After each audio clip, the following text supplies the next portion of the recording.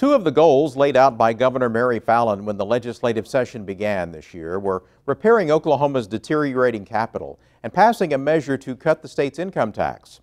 With a legislative deadline looming, lawmakers this week approved a bill addressing one of those issues. The other remains a work in progress and a source of friction between the House and Senate. As the week began, two measures to fix the state capitol still awaited action in the House and Senate. Thursday was the deadline for action to be taken, or the bills would be dead for the session. The House moved first, taking up the measure that originated in the upper chamber. Member Senate Bill 2044 is the capital bond bill. I think you might have heard of it. The Senate bill called for a $160 million bond issue to pay for repairs.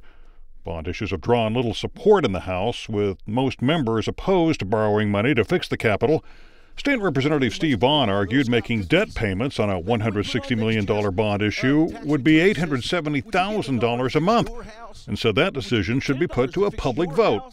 Let's take it to the people for once and for all. Take it to the people and say, you guys, listen, this is our house. We need it fixed. We work for you. Take it to them. Give them a try before we try to put ourselves in debt to put them into debt. State Representative Doug Cox countered lawmakers should be willing to do what's necessary to take care of the people's house. I don't know about your constituents, but my constituents say, we sent you up there to do a job. We sent you up there to make decisions. Don't send every tough decision back to us to vote. Do your job, fix the Capitol. Let's be proud of this building in this state. State Representative Mike Reynolds questioned whether Oklahoma could legally issue bonds without a state referendum. Surely your conscience, in a plain reading of the Constitution, would tell you that if we're going to issue bonds, it has to go to a vote of the people. State Representative Paul Wesselhoff said Oklahoma should avoid bond issues altogether and instead take money out of the General Revenue Fund to pay for repairs. Maybe $10 million a year, and as we make those debts, pay the bills, we just pay as we go, just like we do it at our home. Why should government be so darn different than what we do at home? State Representative Todd Russ, arguing for the bill, maintained a pay-as-you-go approach is unrealistic. I'd rather pay cash for it myself. I've always believed in that. But there are situations that come up that it makes good sense to leverage the value in the building and the capital improvements that we've got. If you look at the time value of money, we're getting bonds at the cheapest rate probably in the history of this state and maybe the nation. It's phenomenal. Suggestions that lawmakers tap the state's rainy day fund to make repairs were rejected by House author Sky McNeil, who argued that money should be preserved for emergencies. Do y'all want to use that for this and then look up and have another tornado, an ice storm, an economic downturn and go, I'd like to help y'all, but you'll have to come up here and just huddle up in the Capitol because we spent all your money right here fixing this. While Republicans debated among themselves, House Democrats were united in opposing the measure. House Minority Leader Scott Inman said the issue for his party isn't whether the Capitol should be repaired.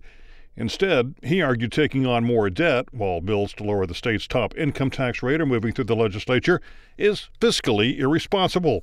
And so those of you who think maybe today or tomorrow that we're going to go ahead and vote on another tax cut and you're going to go ahead and sign off on that deal, if you're going to vote for that tax cut, how in the world do you justify voting for this? How do you do it? I can't. I cannot justify that fiscal irresponsibility. The measure was defeated 34-62, with all 27 Democrats in attendance voting against the bill. Debate was just as contentious the following day as the House took up a Senate-passed tax cut bill. Senate Bill 1246 would lower Oklahoma's top income tax rate by 0.25% once certain economic triggers are met.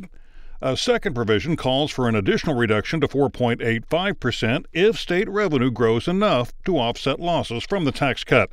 State Representative Emily Virgin questioned House author Leslie Osborne about who would primarily benefit. That 40% of families in Oklahoma probably wouldn't see a tax cut, and that most of it would go to the wealthiest Oklahomans. Would you believe that? I believe that's a class envy argument, and I believe that this money will equally go back to everybody that pays taxes, be it small businesses, be it individuals. The tax cut is expected to cost about $200 million a year once fully implemented. State Representative James Lockhart was among several Democrats who argued Oklahoma has more urgent needs that should be addressed first before a tax cut is enacted. These are my daughter's textbooks. They're 10 years old. Look at them, they're in pieces. We can't even buy textbooks in our schools, and we're going to do this. Bull.